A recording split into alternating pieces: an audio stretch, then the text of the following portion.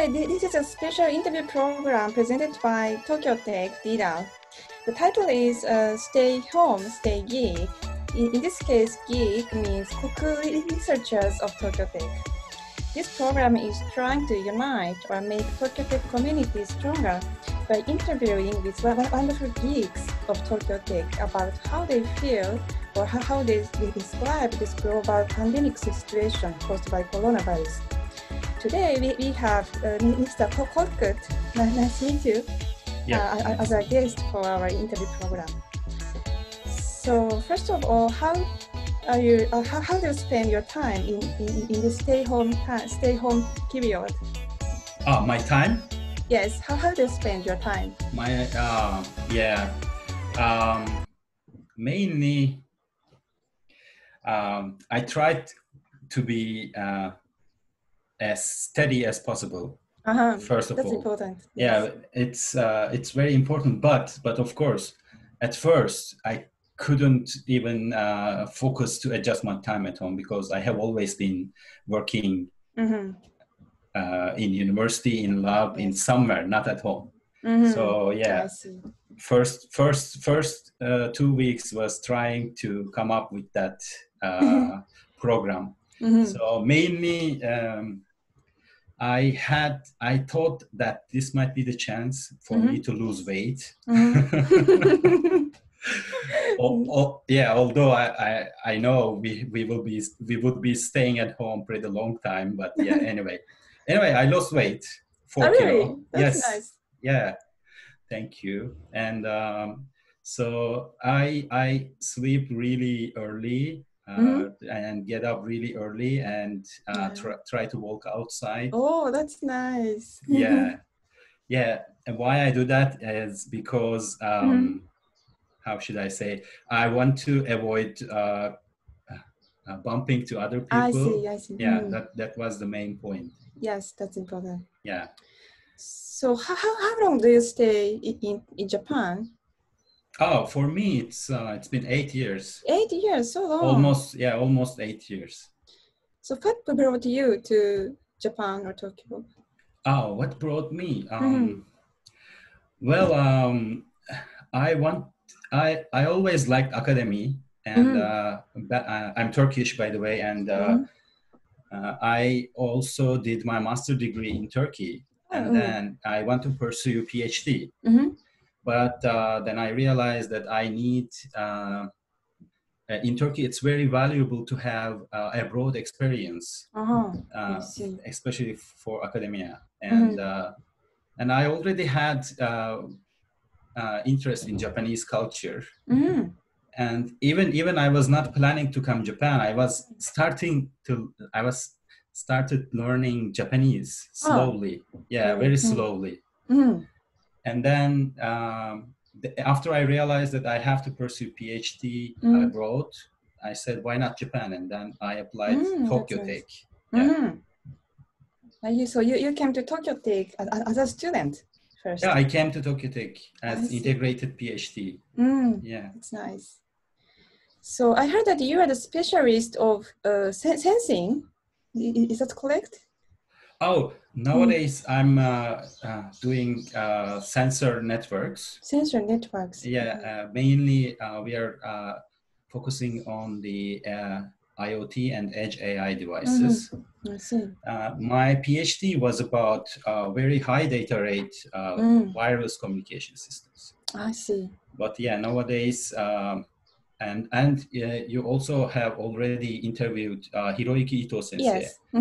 We are working together with him. Oh, really? Yeah, for the car monitoring project. Car monitoring project. Yeah. That's very, very interesting. Yeah, I think so. Yes. I think so too. Yeah. Yeah. So how do you describe this situation of pandemic as a specialist of sensoring or IoT or something like that? Yeah, thanks for this question. I think it's very important. What has been said about IoT is it's kind of companies or people are trying to open up new market area, but actually IoT can be really helpful for humanity and maybe nature itself as a whole. And nature itself. I think so. Yeah, environmental monitoring can be done with IoT, with billions of devices connected to the internet, and it might be a really good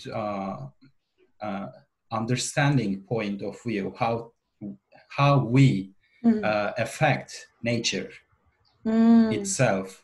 Yeah, I see. And also, I heard that. So, what kind of change will happen to, for example, the husbandry or food culture, or agriculture? Yeah. I'd like to know about that. Yeah, sure. What I think is, first of all, world population is increasing. When we already have a problem with sustainable food chain. We already have that problem. And when the world population increase, what you can do is to increase the production. If we consider the husbandry in this case, how you can increase the food production is by increasing the number of livestock, like cows, right? I see. And it's already a problem because they can get sick very easily, and they can spread that illness to others. And if we increase more, then the probability of increasing that illness will increase. So what we are trying to do is to understand whether a cow is being unhealthy or not beforehand, so that maybe we can cut the spreading of illness among the cows beforehand. I see. So what you have said is really important to think about our situation of coronavirus. Yes. Because coronavirus came by the relationship between humans and animals, for example, bats. Yes. So yes, we have to rethink about the relationship between humans and animals. I think so too. Yeah. So your point is IoT or sensing system will help that relationship. I think so too. Yes. Exactly. So how about food culture? How do you think about food culture? Does it change or? Food culture.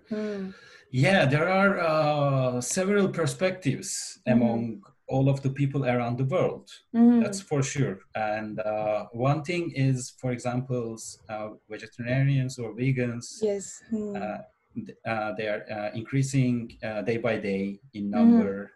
And some of their arguments is that in the future, some of us would already have to give up eating meat. That is one idea. Yeah, personally, I like to eat meat. I would like to continue to do that. Yeah. Meat lover, yes. Yeah. And what I think, at least when we eat the meat, if we can be respectful for the animals that we are gaining that luxury, I would say. Yeah, we should at least give that respect. Okay, thank you. And also, I'd like to know also about your country, Turkey. Yeah. How's the life in Turkey now? Yeah. In terms of cases, Turkey, I think within the top 10. But thank God that the situation is not that bad. I see. In terms of number of unfortunate deaths, and it's going to getting normal slowly. I see. That's nice. And I think Turkey did a great job countering this pandemic. Oh, that's nice. Yeah. And I every day I was so worried about my friends and my family. Yeah. Yes. Being apart is sometimes a problem. Yes. But nice, it's safe. Yeah. No. Thank God. Yeah. It's much safer.